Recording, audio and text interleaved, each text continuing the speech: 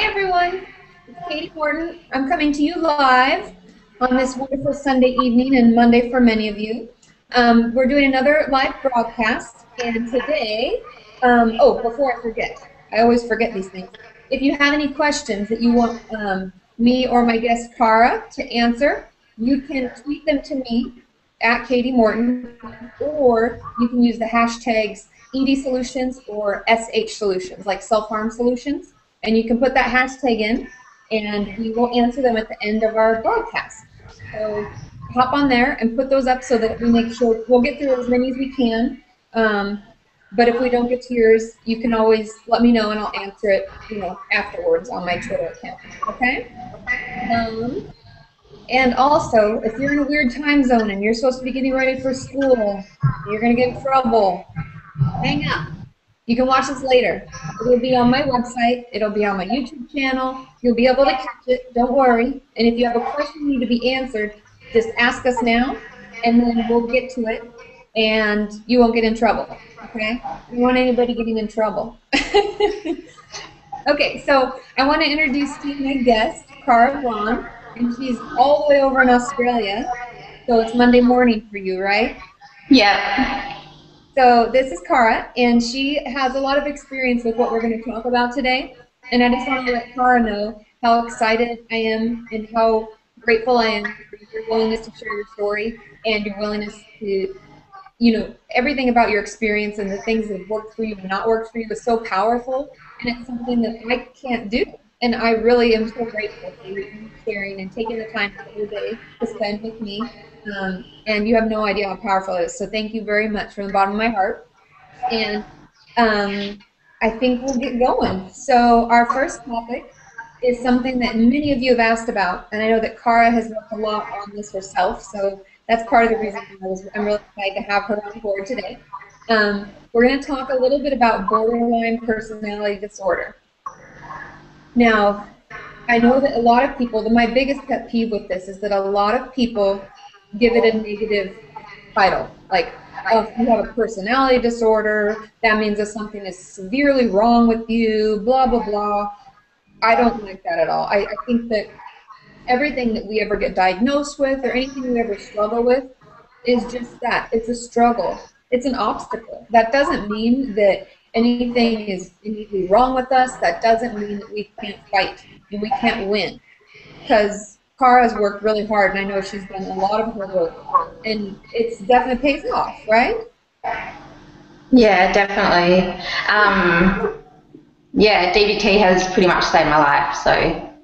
Yeah. So I mean, we're both here today to prove to you that borderline personality disorder as well as dialectical behavioral therapy are things that can work really well together, and you can work through your borderline personality disorder. It doesn't have to hold you back, okay? And if somebody has told you something or somebody says, I don't work with people with that, find somebody else, because you are so strong, you can do this, and we can fight together. So the first thing I want to touch on is just, what is it? Because some of us, if we haven't had anybody around us diagnosed with it, or if we haven't been diagnosed, many of us don't have a clear idea of what it really is, what it really means day to day, okay? So I have some notes. So I'm going to reference my notes so that I don't miss anything or leave anything out. Now, okay, hold on one second.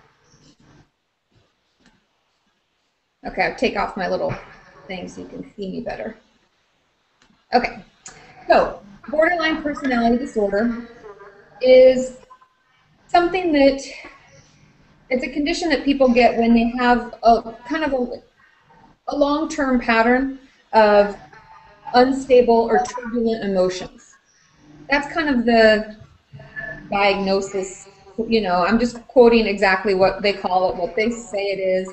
And it kind of relates to our feelings about ourselves and our feelings about how we interact with others, if that makes sense. So it's the reason that I think it becomes a problem for a lot of people is because it's really hard on our relationships. And we will find that we'll either really be scared that people are going to leave us, or we will leave people.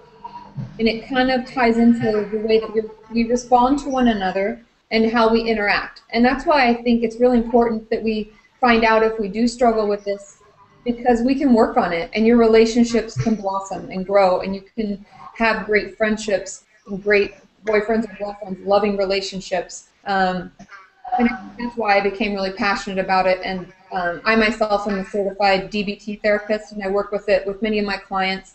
Um, so I think it's definitely something that, I mean, Cara and I were just talking before this about how everyone can benefit from it.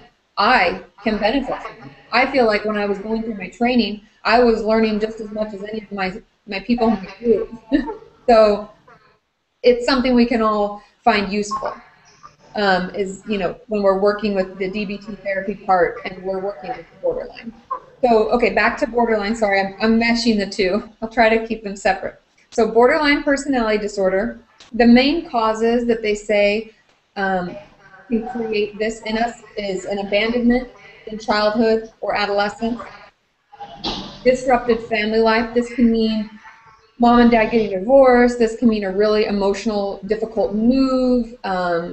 It can mean anything. Someone passing away that's really close to us. Then they also talk a lot about having poor communication in the family and how that can be really disruptive and hard for us. And that kind of, in my mind, all of these things I'm talking about are also ways that eating disorders are created and why we have an eating disorder. And the last one they talk about is sexual abuse.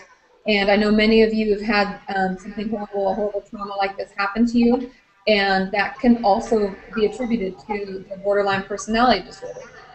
Now, the symptoms that they talk about with borderline are fear of being abandoned. And I talked about this in another video. I know many of you, if you haven't been following me from the very beginning or haven't had a chance to go back and watch the other videos, the fear of abandonment video, I talk a lot about how we either push people away or we smother people. And it's kind of because we haven't had a really safe and secure bond as a child, and so we don't know how to create that in our adult life. And that's something that doing the DBT therapy, it can really help with that. Also, feelings of emptiness, which I know a lot of us struggle with eating disorders and with self-harm, because this issue, borderline, it happens just as much in people who self-harm as well as people who struggle with eating disorders. It's very common. Also, this is the most common one that I see and why people that come to me is frequent displays of inappropriate anger and suicidalness. So we'll have suicidal ideation, we will try to commit suicide, and we can have outbursts of rage. I mean, I've had clients who bang their heads against walls, they've thrown stuff, they've broken things, they get really angry, and then obviously suicidality can be really scary for us as well as people around us. And that's usually why they come in for help, or they're forced in for help. And then also, the last thing I want to touch on before I'll toggle over to Cara is ways that we can also notice that we are struggling with borderline personality disorder is impulsiveness with money, substance abuse, sexual relationships, binge eating, and even shoplifting sometimes. I've had some clients who have binge eaters. They would go to the grocery store and they'd try to walk out with a cart full of food without paying for it. I know that sounds like, why would we do that? But sometimes we're not thinking clearly. We're overrun with emotion. And that's part of kind of what borderline is. We feel very run over with our emotions. So, Cara, your experience with borderline, and how did you come about getting diagnosed, and how did you feel? Well, when I was first diagnosed, when I was 18, so quite a few years ago, I was in denial and I didn't actually know much about it. I had heard from somebody that it was untreatable, that there was no hope and that it would be with me for life. And that's why I also rejected the idea that I could be suffering from that. But it wasn't until years later of struggling with that, I recognised, yeah, and I knew something was wrong, and it was actually other people that pushed me into treatment, even though I did know that I needed help. Yeah. Thanks for sharing. And I know that's why I think I want to talk about it, and I'll continue to talk about it more, is because people say things like that, like it's stuck with you for the rest of your life, and there's nothing you can do. I mean, I I find in the mental health community, a lot of people don't have bedside manner. You know, when you're in the hospital and they find out something's wrong with you, they have somebody that comes in there and they try to explain what's going on, and they're very soft and I'm sorry that this is happening, but this is what we can do. You know, and they kind of give us hope. And okay, well, those are things that we can do, and this is my, prognosis, blah blah blah. But when it comes to mental health, a lot of times people are really harsh, and they'll say, this is just what you have, and you have to learn to live with it, and there's nothing you can do. And I'm here to tell you, well, that's a lie. We can fight it. It's like eating disorders and depression and suicidal ideation, all these things we struggle with. You can fight them. I've seen tons and tons of people fight it and win. You can. There's nothing stopping you. You tell those people to shut up. And I just find it really frustrating, and it's hurtful, you know. So on to just the finishing up of what borderline is, because I know a lot of you have people in your life who you wanted to have something to explain it to them, or a way to share, or even a greater understanding for yourself. If you're newly diagnosed and you're like Cara and somebody told you something, and you're wondering really what it is and how you can help yourself and what to do, continue watching, because that's what I'm hoping to do here. So the one thing that I wanted to draw the parallel is a lot of the risk factors for borderline are the same as the risk factors for eating disorders. And in my mind, the reason why I feel that all of this is something that we can overcome is it all is around communication, talking about how we feel, communicating with people about what's upsetting, what's okay, what's not okay, how I want to be treated. The more we can express ourselves and the more we can talk about it, and we can say, yeah, I'm struggling with an eating disorder. This is what I'm going through. I'm struggling with self-harm, and this is what it means for me. This is what it looks like, and this is how it feels. If we can share that, the more we can share that, the less power all of that has over us. Because I think that these kinds of things live in the secrets. Our eating disorder, our self-harm, it lives in this secret. It like thrives in this. You're too afraid to share, and you're shameful for this. You should be embarrassed.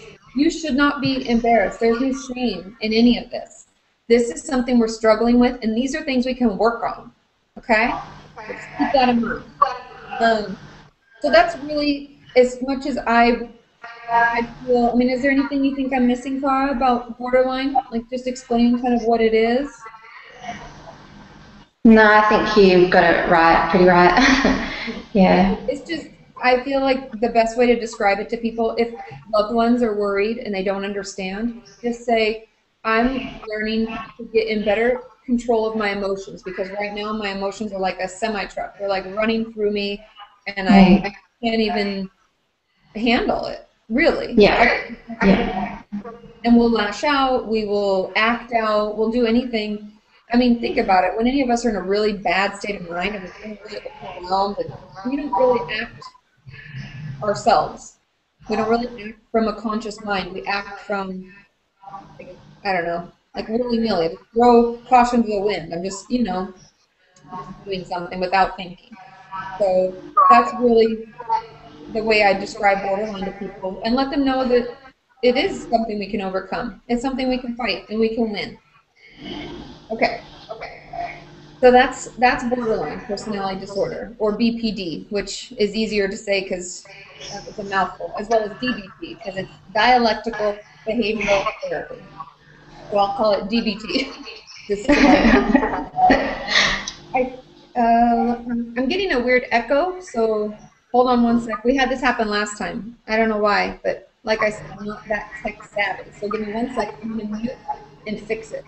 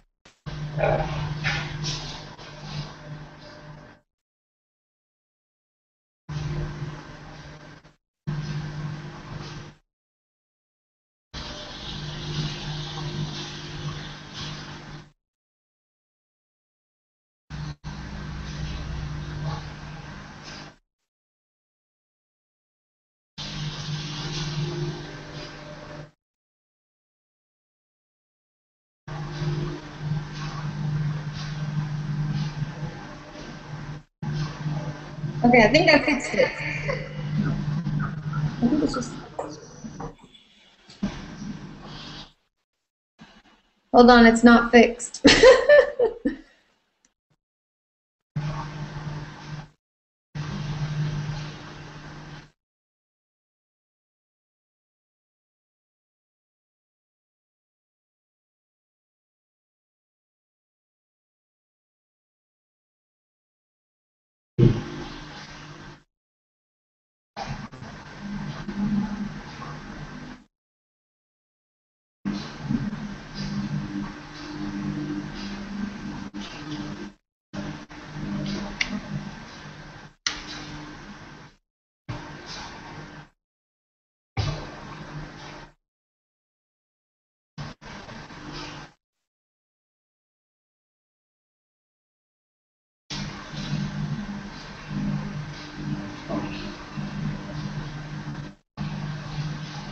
Okay. It still has that echo. Is it? I don't know if it's bothering people. Is it bothering you, Cara? No? I know. It's not. Let me see. Nope, I'm not getting any comments. Ah, Rachel says that when you said hold on. Oh, they think it's your speaker, Carl. If but why? Maybe if I mute you in between. Let me try. See if that goes away. Yeah, no more echo. Okay, so when I want to toggle to you, I'll just turn your speaker back on. Is that okay? Okay, sorry. I don't know why it's acting weird. Okay, so that's fixed. Sorry, everybody. I'm always fighting with the echo. Okay, back on track. So now we're going to talk a little bit about DBT therapy. And like I said, it stands for Dialectical Behavioral Therapy. And if none of you have ever heard of it or ever worked with anybody who specializes in it, I would encourage you to Google it. I know that I have looked online. I mean, it's been a while since I've looked it up, but I'm always curious because I want to make sure things online are accurate and really what we want to hear. And I know that Wikipedia actually has a really great rundown of what it is, and it kind of walks you through a little bit about it. And it's actually pretty useful. They give you a lot of the tools in there. So if any of you just want to check it out and just see, I would encourage you to Google. You can just Google DBT therapy and look for the Wikipedia link. Okay? So just to give you a little, I guess, behind the scenes where it was created, when it was created, what we do with DBT, because I know lots of you, whenever we talk about it, starting a new therapy regimen can be kind of scary. And really, the fear is just because we don't know. We don't know what we're signing up for. And everybody's like, oh, this really works for me. But you're thinking, I don't know if it's going to work for me. So I'll give you a little bit of a rundown. And I know that Cara has worked really hard on her DBT therapy. And so she's going to share a little bit about what worked for her, and maybe what was hard or what was easier and stuff like that. So when I finish with this, I'll toggle over to you, Cara, and I'll turn your microphone back on. So DBT therapy was originated by this woman, Marsha, we call her, Marsha Linnea, and she's a psychology researcher at University of Washington. What? UW? I grew up around there, so I'm a Husky fan. Anyway, and it was because there wasn't really any treatment for borderline personality disorder people. And that's why I'm doing these at the same time, because to talk about borderline and tell you that we can work on it and we can fight through it and overcome it, and then not to give you any tools isn't helpful at all. So DBT therapy was started for BPD people, and it combines a lot of times if you don't have a DBT therapist in your area, I know for many of you I've said, oh, find someone who does CBT, cognitive behavioral therapy, which I know they do have in the UK. It's very easy to find. Most of the psychiatrists and psychologists over there do use CBT therapy because it combines CBT therapy with a little bit more focus on emotion regulation. Now, you know how I said with borderline, it's like a semi-truck running through with emotion. We're just like, it's overwhelming. and our emotions are like, we feel like we have no control. We want to scream sometimes, and we want to cry. We want to do both at the same time. So this is how we work on it. And that's why it's hard, because I know for many of you, when you message me and you're like, Katie, I'm freaking out. I'm at the end of my rope. What am I supposed to do? I feel like I want to binge and purge, or I feel like I want to cut, and I want to do it right now. That's when we're filled with emotion. And we need to find a way to kind of bring it down and breathe and relax. And this is kind of what helps to do this. It's really hard. It's not easy. It's not like we can just flip a switch and we're in control of our emotions, which I'm sure Cara can testify to the fact that it is pretty difficult. But it's doable. And there's steps that you do. There's groups usually. Traditional DBT therapy, you see a therapist like me for your sessions each week, and then you also sit in a group. And they go for usually, the one that I used to run was 2 hours to 2.5 hours. We kind of toggled between those two because it was a day program, so it depended on our schedule, but at least 2 hours, because they're pretty intense and there's a lot of information that we cover. So also we talk a lot about distress tolerance, acceptance, and what everybody hates, mindfulness. I always hear people say, I hate that, I'm having so much trouble with it, blah, blah, blah. But it's really helpful, and this is something that we can all benefit from. Like, I even was revisiting Cara and I were talking about revisiting our DBT workbooks. I'm sure she has the opposite of the one that I have, because I have the leader's guide, and she probably has the participant's guide, and I'm like, oh my gosh, a lot of it I use, but I'm like, wow, this is really helpful. I could use this myself. So it's not anything to be ashamed of trying. It's very helpful, and it's very beneficial to our relationships. So let's see what else. I want to make sure I do a thorough description, but DBT is very intense, and there's a lot of details. So that's why I encourage you all to look it up and go through it online. But I just want to highlight some of the things I think will be helpful now, in the moment. Things you can take notes on and you can utilize without having to do too much research. So the one thing, I get a lot of feedback and people say, why do you always say we or us or our? It's because of DBT. I also work in treatment teams a lot, almost 99% of the time, so I'm always thinking as a we. We're all working together, right? I'm here to help you work harder, find out ways that you can beat that eating disorder and beat that self-harm urge, and we can get through it. And so I use we a lot, but in DBT, the focus is that the therapist is an ally. I'm like like an ace up your sleeve. If any of you play poker, I don't, but that's the only analogy I can think of. So if your therapist is someone that is there to help, we're here to support, and we're not an adversary. I'm not fighting you. I might be fighting your eating disorder, and I know some patients will get frustrated because I'm a little feistier at their eating disorder, but I'm an ally, and I'm here to help, and DBT is kind of like that, and I'm walking you through it, and a lot of times I will utilize the time in a therapy session, so if something comes up, if people get really frustrated and anger, it comes out in the session. It's a great way to practice mindfulness, recognizing the emotion, and it's a great way to show that a relationship can handle emotion like that, and we can process it, and we can figure out where it came from and stuff like that. So it's definitely great if you can find a therapist that works with DBT, because they'll understand that aspect of it, and they'll be more helpful as we work through this, okay? Last little bit, I know I've got my notes, so I don't forget anything.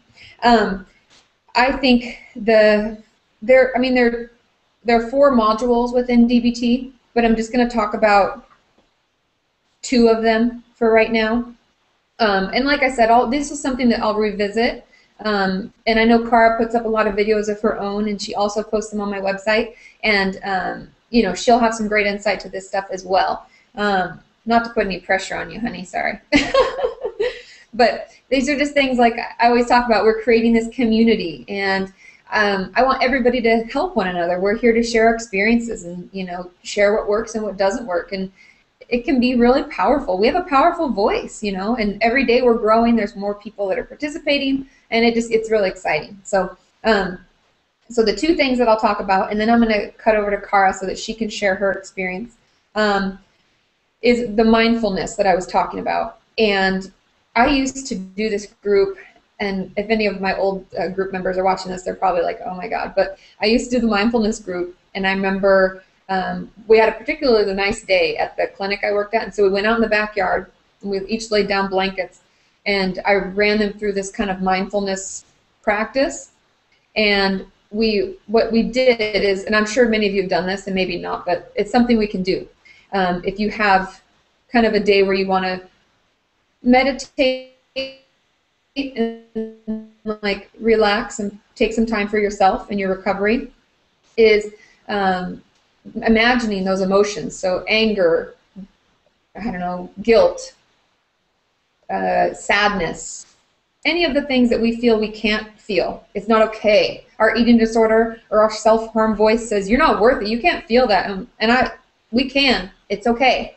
And what we did in this group is we practiced watching these emotions float by, whether it was in a stream and the emotions were on leaves that floated by. Cara, have you done this one before? Or they're on a cloud and the cloud goes by through this. I know, she's laughing, but it's silly at first, and you're like, oh, I hate you, Katie, for giving me this to do, blah. But for me even, I enjoy recognizing what thoughts go through my head and what emotions come up connected to those thoughts. Because a lot of times we run so fast during the day, we're go, go, go, we have things to do, I have to get this appointment, and then I have to do this, and before we know it, we're overwhelmed, and our emotions are, you know, making us crazy. And so if we take some time to just acknowledge that they're there, that's what we felt because that's what we thought, and just having that, that's a great way to start, I think, the mindfulness. It's a great way to just notice. Because a lot of what we do and a lot of what I tell everybody is just notice what's going on. You don't have to do anything about it yet. Just be aware. Okay, so that's kind of the mindfulness. So that's just what I'll leave you with for that, because that can get really intense. And I'm sure many of you are thinking that if you've been through DBT, you're like, there is a lot to it. And yes, but that's kind of a starting point. And I like to give steps because everything in its own time, right? We have to take our time a little bit. The last thing I want to talk about is distress tolerance. And that's something that we can all benefit from, because those times when we can't even notice what emotions are happening. We have those urges, right? Our eating disorder is screaming. He's like, you need to binge, you need to purge, you need to restrict, you need to exercise, you need to do all sorts of things, and it's yelling. Or that voice to cut, I need to self-harm, it needs to happen now. We start planning, we start preparing for those. What do we do when we're distressed, right? And that's usually the hardest time. It's the hardest time to stop anything. It's the hardest time to do anything. And this was something I was talking to Cara because I hadn't read it in so long that I forgot the exact. I think it's like an acronym that they give you for this, and it's distracts with accepts. ACCEPTS. So accepts, right? A, activities. How many times do I tell you guys, go for a walk, paint your nails, call a friend? We're doing activities. We're distracting with activities. You know, get out, take the dog for a walk, things like that, right? Then contribute. That's another one, C. It says help out others in your community or whatever, but hey, my mom is cleaning the house. What can I help out with, Mom? What can I do? Or can I do this? Or your dad's outside doing something. Can I help out with that? I mean, just asking anybody, somebody, I'm going to help. I need to do something. It just keeps us busy, right? Then comparisons. And I know many of you are thinking, why the heck is that in there? I compare all the time, and it's terrible. But we're comparing to people less fortunate. And in the States, unfortunately, we've had this horrible hurricane that swept through, and it's devastating. I almost can't watch it on TV. It's so sad what it's done to people's homes. But if you're not falling victim to that, comparing yourself to that can really put things in perspective. And sometimes it's helpful if we're like, you know what, this isn't the end of the world right now, because some people are out of their homes. They've lost their everything. And I'm more fortunate, right? I know that sounds horrible, but sometimes it helps us to, it grounds us, I guess. And sometimes that, if we can even do that in a split second, just thinking about that, that can really help. The next one is emotions. So it says cause yourself, and I don't know if you remember doing this. This is one of, Cara, this one really cracked me up because a lot of my clients didn't like this one. But it's you provoke a sense of humor or happiness. I mean, some people I know, Rachel even said last time, like I watched some funny TV shows or things on YouTube. Watch, it just changes, it forces you out. You can't, I can't cry anymore if I'm watching 30 Rock. If anybody watches that show. I really like 30 Rock. As well as New Girl. Very funny, right? We switch on something funny. You can even watch, I mean, the funny things on the YouTube. You know, there's so many ridiculous things. I mean, I watch, what's it, Tosh.0 sometimes. That's ridiculous things people post on the internet. So we have access to all of that all the time. And then push away. So it says put your situation on the back burner for a while. Now that one's really hard, and I know a lot of people have trouble, but you can put something else first. Like right now, like for instance, like let's say I'm having a bad day. I'm like, you know, I'm about to talk to Cara, and I have to get online, and this has to happen. So that's going to just go on the back burner. I don't have time to be mad right now. I'll do it later. Okay? And then I'll cut over to Cara. Do you want to talk a little bit about what you've experienced? I mean, I know that you've probably gone through these things. I'm going to turn your speaker on because it's bothering me not having you participate. There we go. But I know that a lot of these can be really hard. And have you been able to use any of these? Do these things help in the moment? Or what's your experience? Uh-oh.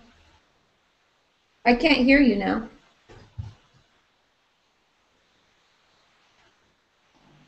There you go. Is that better? Okay. Yeah, when I first started DBT, like you said, it was something different, something new. I didn't know what to expect. But yeah, I did find it was really intense, pretty much throughout the whole thing, and there was a lot of information. Mm-hmm. But yeah, I don't really know. Like there were some skills that I was like, there's no way I'll ever be able to do them. And it takes a lot of practice, and I think that's the hardest thing to accept because I'm not really a patient person. And just, yeah, just having the willingness to give things a go, and that really helped. And now I do the skills and I don't even really think about it. It just happens. Yeah, and I think that's the cool thing is we practice so much. And that's why I always say we're going to have to try it all the time. So even if you're not having a bad day, it's nice to practice the mindfulness. Because it'll happen. You'll do it without thinking. You know? Yeah. So, hold on one second. I have to get my power cord.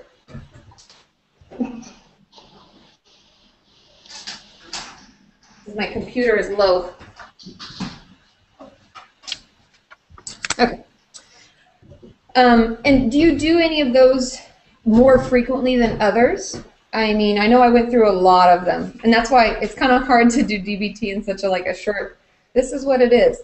But when I was talking about the accepts, I know I only did accept, but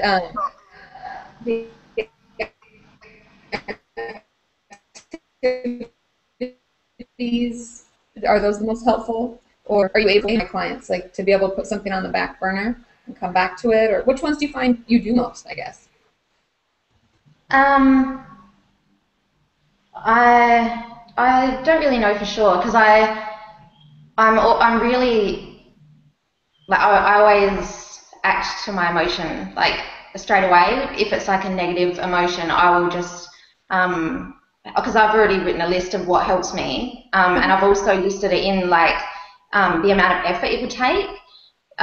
Just to do that kind of thing, and I just kind of go down the list and find something that I want to do that I feel like I could do, but as long as I'm trying to do something, then yeah, I've got a chance of getting the emotion down.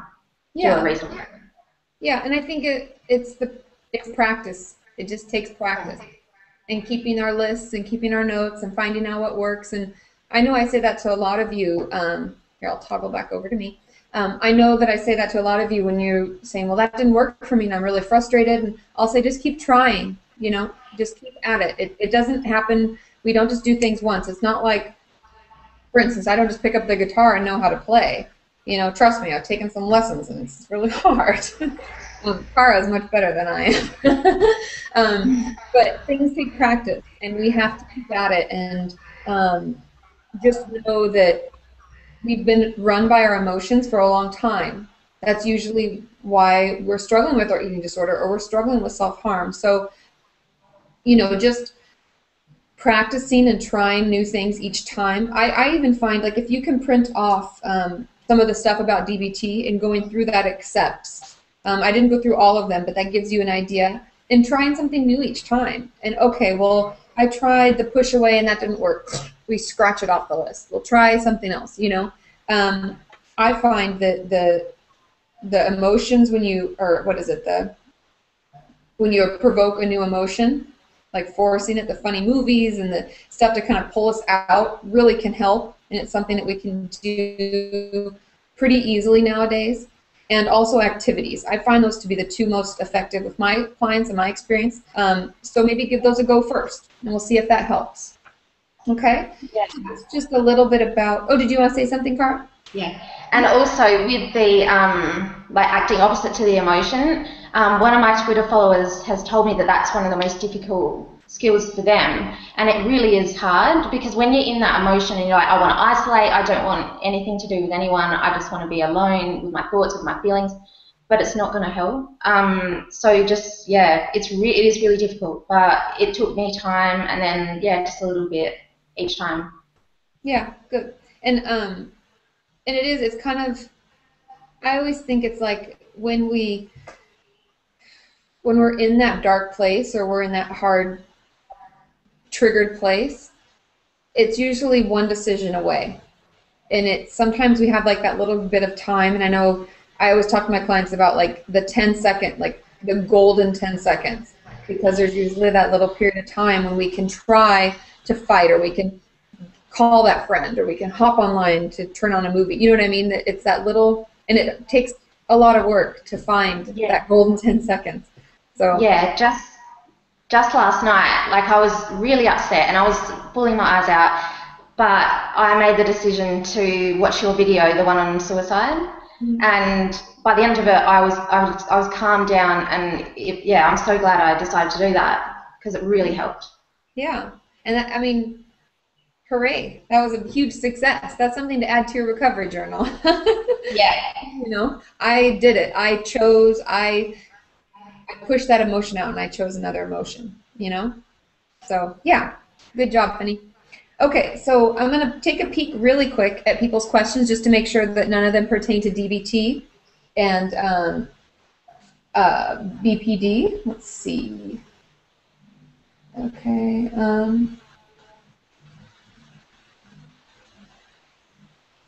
Okay. Okay, I think we're good. The rest of it's like, I think the other things are pertaining to others, so we'll deal with them at the end. I just want to make sure if anybody had a question about that we were able to address it. Okay, so let me get rid of those things. The next topic that I want to talk about is it echoing again? Yeah. Okay, I'm gonna move it. Okay, and I'll come back. So the next topic is eating disorders and substance abuse. I know that many of you have reached out to me and asked questions about it, or you've just told me in our different communications, whether we're, you know, direct messaging or talking on Twitter in general or YouTube. You'll tell me about times when you've either drank too much, or you're addicted to different prescription pills, or different. So I know a lot of people have said that they have, you know, they smoke pot a lot and it helps with their cravings and they can actually eat, or it feeds their binging and purging, and it feeds their bulimia. So I guess this is a topic that, I mean, when I see patients, sorry, I'm all over the place because this one is it's a little tricky, because when I see clients, I always want to know if they have any substance abuse, because most of the time I'll ask them to go to AA meetings or to even work on it first, because it's my personal belief that we can't work on our eating disorder or our self-harm or if we are struggling with BPD, we can't work on it if we're using alcohol and drugs. And the reason for that is because we're never really in a real state of mind. We're not even in a place where we can actually get better, because we can't even focus, or we can't stay awake, or we won't even remember what happened, or I mean, we all know a lot of things come along with drinking a lot or using drugs a lot and the addiction of that. And so most of the time, I know that for me and for a lot of treatment centers, they'll ask you to get treatment for that first. So I'm just putting that out there so that many of you know. You may want to go to an AA meeting.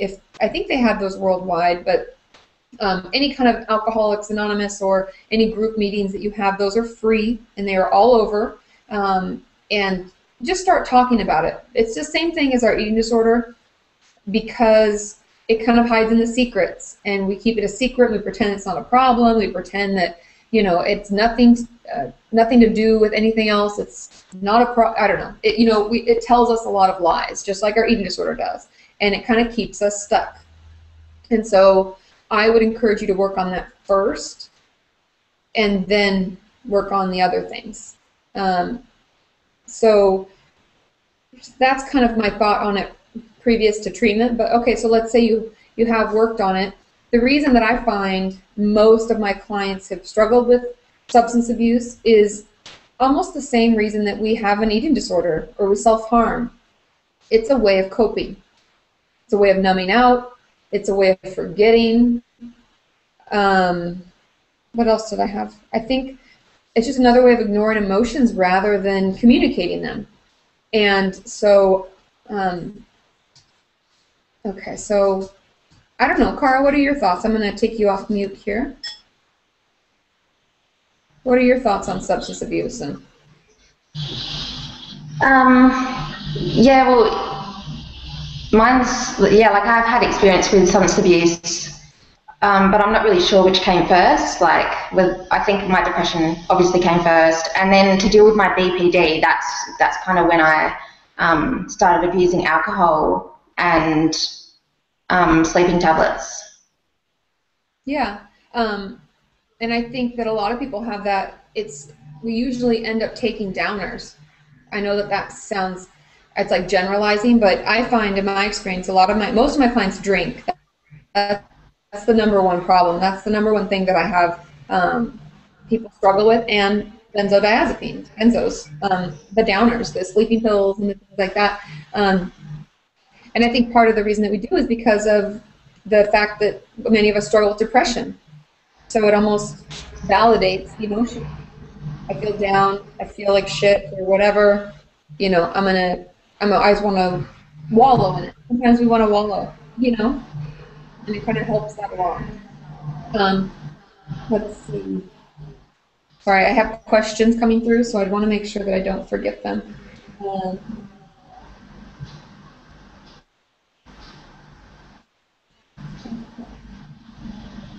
Okay.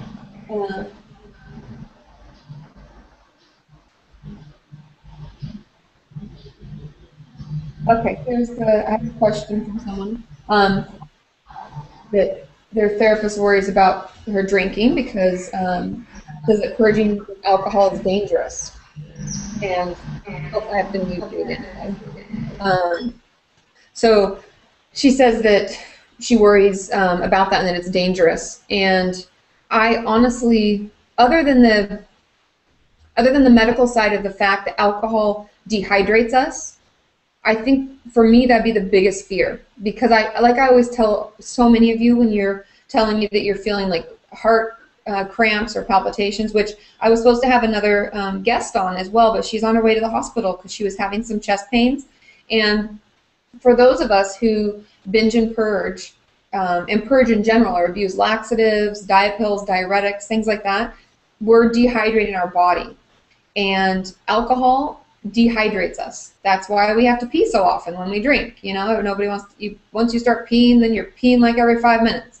And I think it's because of that that a therapist would be worried and tell you that it's kind of dangerous, because we're already dehydrating. We're like doing it 2 ways at once. We're drinking and we're purging.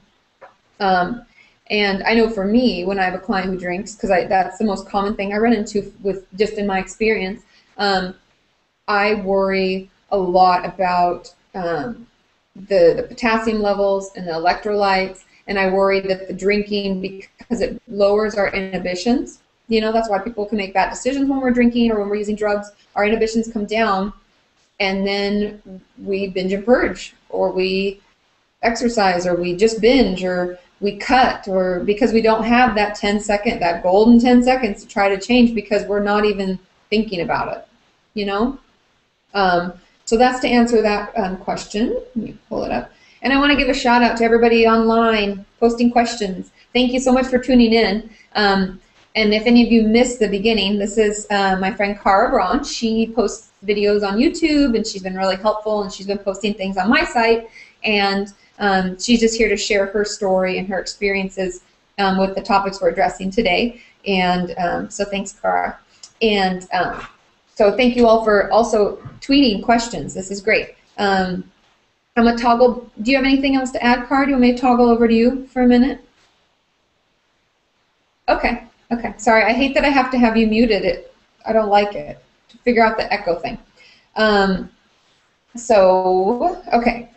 So one question I had, and this is actually something that, Cara, I want some of your insight too, because this is kind of tricky. This is a question that I actually have a new client who I know is struggling with this herself, and I know that it is really hard. And the question is, how do you stop being picky about finding a new therapist when yours leaves, or when yours, let's say, goes on maternity leave, or she gets hired at another place, or she has to move away, or, I mean, I had clients that I used to see before I went back to graduate school. So I saw them when I was a counselor before I went and got my master's, and I had to leave them. And even though you take the time, I mean, we took like 4 sessions to kind of slowly talk about it, and because it's sad. It's a loss of a relationship, and it can be really hard. And I know that transitions are difficult, especially when we're working on something. So how do we stop being so picky? Because it's just like anything in life. No one can replace another person. Like,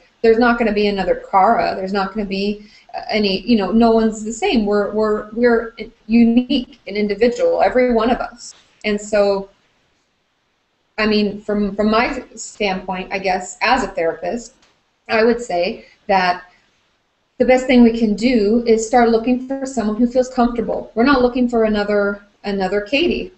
I'm the only Katie. You know, everybody has a different way that they deal with clients, and I think that opening yourself up to a new relationship is hard, but it can be really worth it. What do you think, Cara? I'm going to unmute you here. Yeah, I agree with you. It's never going to be the same as the relationship you had with a therapist before, but yeah, it is tough, but yeah. Yeah, I mean, there's only one of each person, and so if we can work with them, and you know, we just do make the best with what we have, and there are good therapists. There's plenty of them. You know, it's not just that one person, even though we really connected. You know, it's almost. I always feel like I'll say to some of my clients when I get them in a treatment center, when I used to work in the treatment center, and they've left a therapist they really liked to go to treatment. And that doesn't mean you lose your space with that therapist. You miss them for a period of time. And I always say to them, I'm like, you know what? Let's take that relationship for what it was. What did we learn? How did we grow? How many things did you overcome? Let's celebrate the relationship, you know? Because that, to me, that can kind of help us through it. It's almost like instead of grieving it, we can, I don't know, we can love it for what it was. Yeah, that's right. Yeah, because my DBT therapist, it was a contract for over a year, and when that ended, like we had a really good relationship, and we still do. We catch up every now and then just to see how I'm going and all that kind of thing. And it's just really good to be celebrating what I have achieved and seeing it like that, like it was necessary, and I love it a bit. Yeah, I don't know. It is hard. Yeah, it is.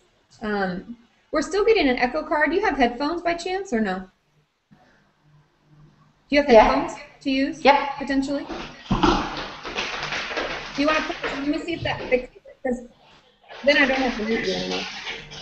Sorry, everybody, there's an echo fighting. See if that helps you. Yeah, is that better? Is the echo gone? I don't hear it. I think it's fixed. Oh, wow. Okay. Thanks, honey. Sorry. I don't know what it, every time we have to fight with an echo. Okay, so on to more questions. Let me scroll down here so I don't miss any. Oh, this was a good question. This one came through. I guess I just missed it. It was saying, can you be cured of a borderline personality disorder? And it's my belief that you can. I don't think it's just like an eating disorder. We can be recovered from it. I mean, we're going to have to consistently fight.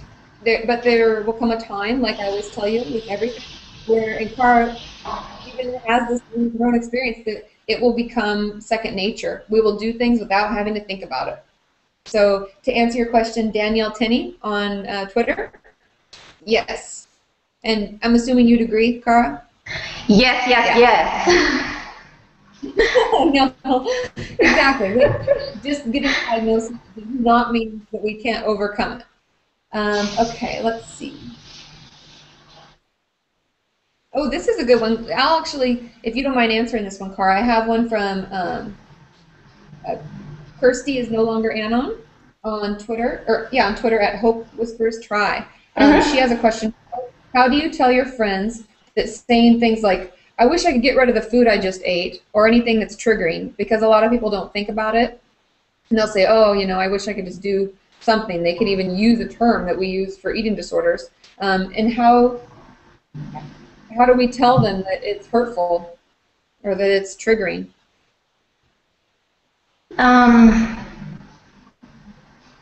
Yeah, I still struggle with that, but the people that I have in my life at the moment are like family and close friends. So yeah, I usually wouldn't talk to other people about it really, but yeah, I don't really know like how Okay. you would go about that. Yeah. That's okay. I just thought, I mean, everybody struggles with this. I hear this all the time. And my advice to my clients is usually we have to learn how to talk about it.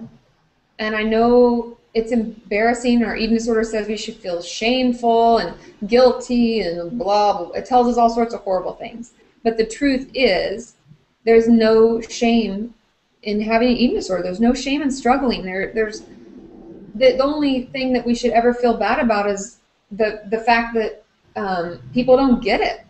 They don't understand. Yeah. Right? But I guess the reason I even created this channel is so that people can get it, so that we can spread the word, we can talk about it, people can understand, because it's just ignorance.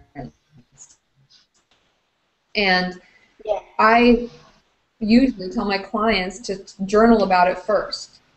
Start writing about how you would say it. Because when we practice, so we can say, let's say I'm going to the cafeteria for lunch. I have school. Or at work, everybody goes to the little lunchroom or workroom or whatever. And I know there's going to be some lady there, and she always makes a comment about me not eating, me eating too much, where does the food go, whatever, right? There's going to be some kind of communication. I know it's going to be triggering. When I'm at home, I can sit down with my journal and I can say, you know, Susie from work will say this. What can I say back? And I'll practice.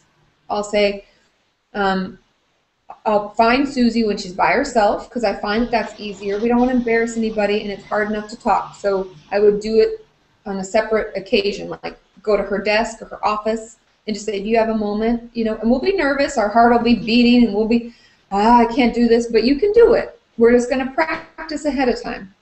So we'll start with, you know, I don't know if you know this, and I would prefer you to keep this between the two of us, but I'm recovering from an eating disorder, and when you make comments at the lunchroom, it's just really hard for me. So I know that's a lot to ask, but if you could just try to keep that in mind, okay? And thank you for listening.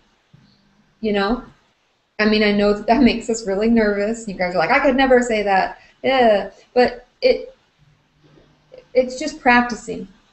It's just like anything. It's not going to happen right away. It's not going to come easily like we can just do it. But if these are our friends, I mean, Kirsty, if these are your friends, I think that we should start having the conversation.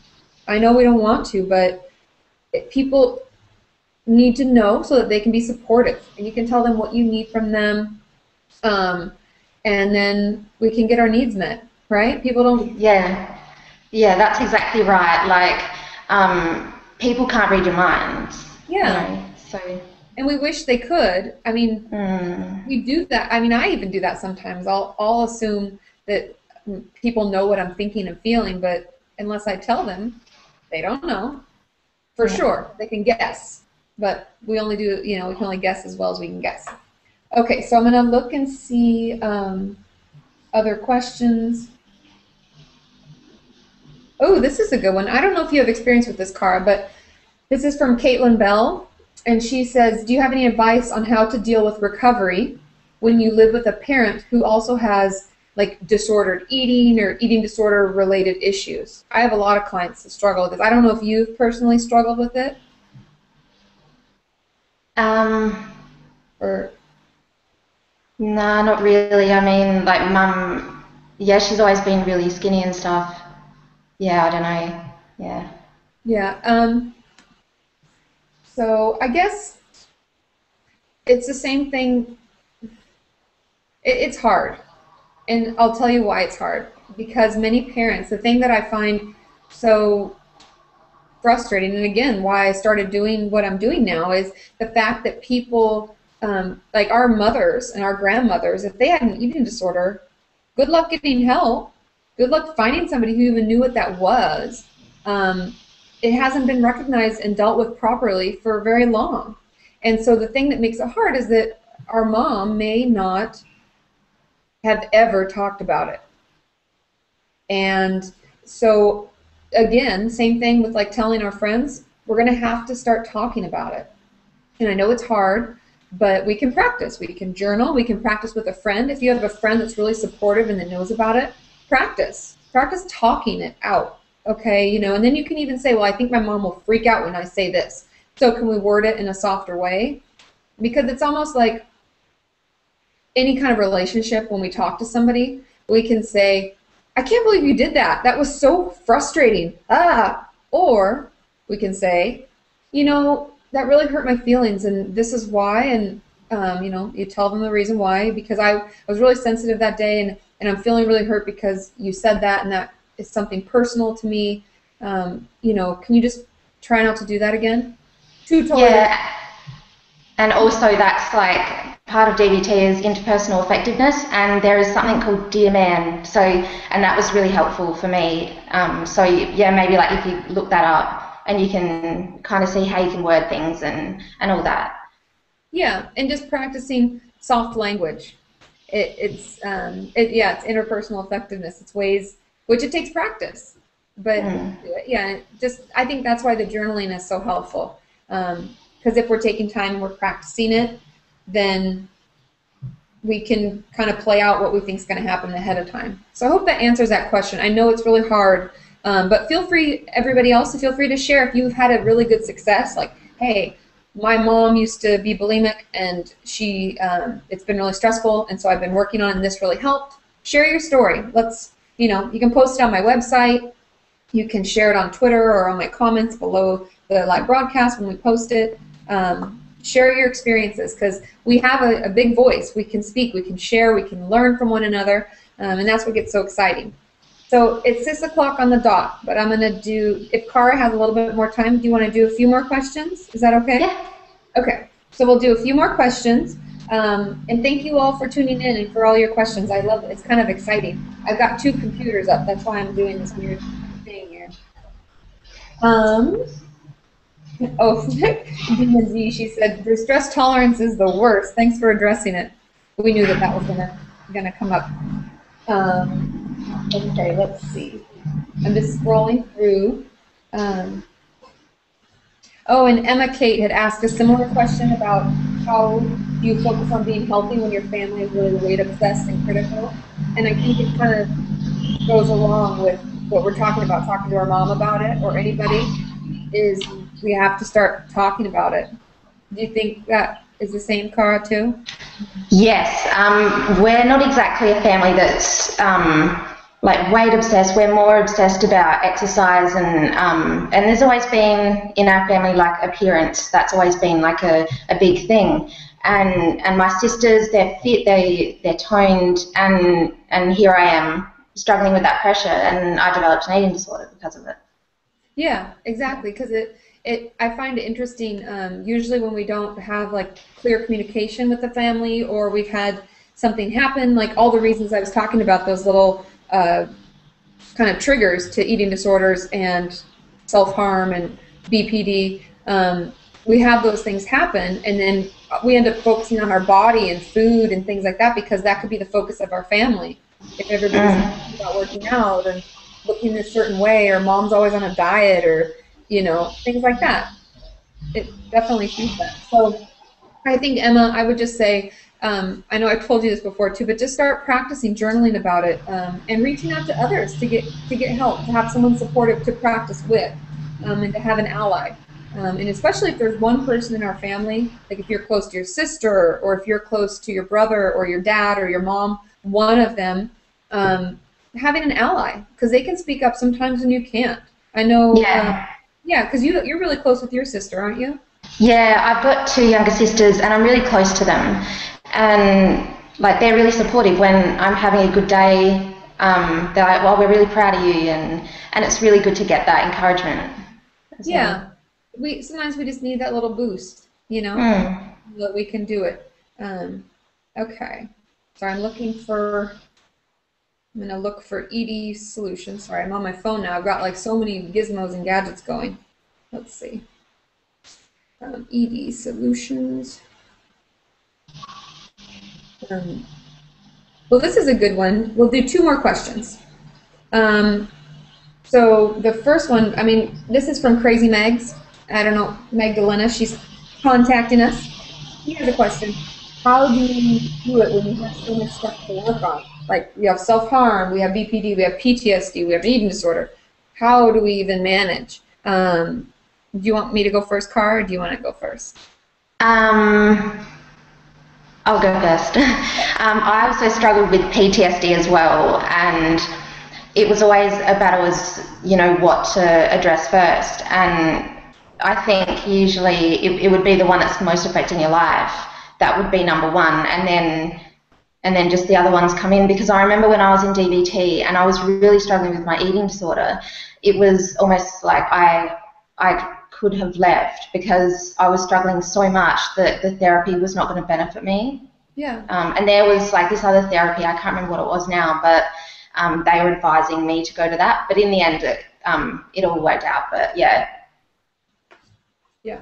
And I mean, I keep forgetting to switch over.